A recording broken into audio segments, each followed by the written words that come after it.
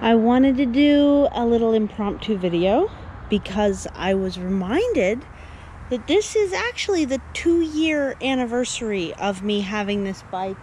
It has also surpassed 200 miles of usage, so no, obviously that's not daily usage, but it's frequent usage, and it's getting more frequent coming up very soon as it's going from my utility vehicle to my commuter vehicle.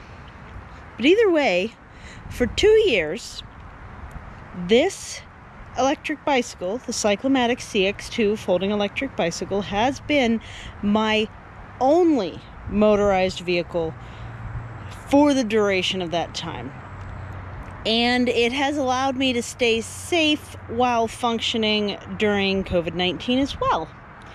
In addition to pre-COVID-19 giving me a ton of flexibility as to what I'm able to do in the area where I live. I'm not far from city center, so for that, this is an ideal vehicle.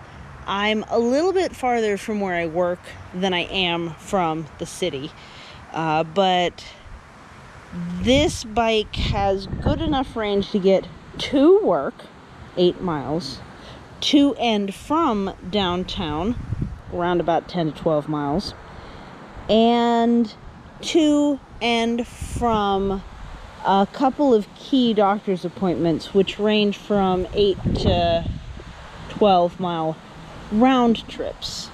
I think that if I were going to go on a longer trip, there have been several times, I know, there have been several times where people really don't mind me recharging the battery on arrival so that I have sufficient range to come back home. And the battery does come out, so that can be something I lock the bike outside and then just bring the battery in and plug it in. You can see I've added quite a bit of kit to this. What does it have new since purchase? Obviously these panner bags, very well loved panner bags. Would love to replace that. I've been putting my groceries in that, and you know, go Stillers. I ended up taping my light to this because the rain cover on this ends up also covering where I would attach the light back here. I have one of those poncho types of rain jackets which finally got put to use on Tuesday and was wonderful. And I also have an extra front light and this phone holder for when I'm going places that I legit don't know how to get there. Usually anymore, though, I just figure out what I'm doing ahead of time. And yeah, so I've used GPS with the bicycle a few times, but not much. There was a time I went to a friend's house. It's usually if I'm going to a friend's house that I haven't been to before. When the bus is a safe option, this bike is excellent because with the bag and the battery out, it is not too hard to lift, but electric bicycles are heavy AF. The lightest you're going to see them being is a bit over 50. That's 50 pounds. And you're probably going to see them more in the 72 pound range. So this is a lighter vehicle in the electric bicycle category, especially the low cost electric bicycle category. It does fold. I have videos that show it folding, so at the end I might put a card and show a connection to one of those. When I first got this bike, I didn't have as nice of a camera, so apologies for earlier videography being not as great. So, you know, but you'll see it. This has been so nice to have. I love it, and you'll see another card pop up.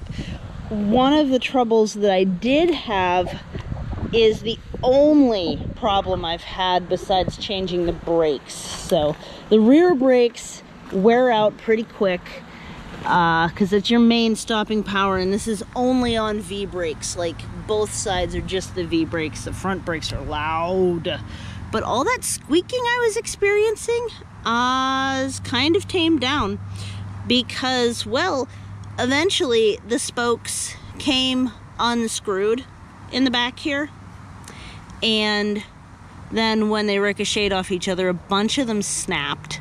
And I can show you a repair video, you know. And it took me a couple months, so I was literally homebound for 2 months completely, because it took forever to get the parts, and then it took a while to get everything together to get it actually fixed. And these are 12G, probably 130 millimeter spokes. If you're heavier like me, you're gonna need to check your spokes for tightness.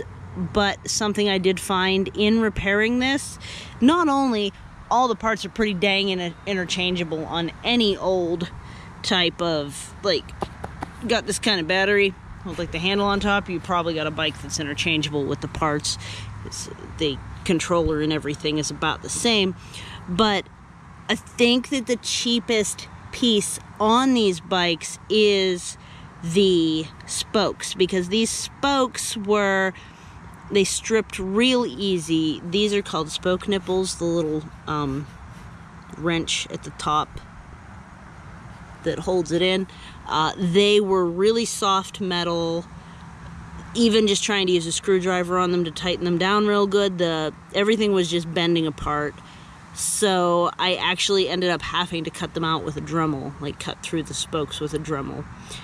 And it was a little annoying, but it's okay, because it's actually way better than it was originally. And I only replaced like 10 or 8, maybe 12 spokes. But I think I'm going to get some extra spokes just to have around, so that if that happens again, those extra 15 or so spokes I have will be enough for a while, but I want to have enough for the whole wheel to replace over time, so I don't get to that point again. And I'm not gonna leave those spokes in there over time. I think I want to just do them in.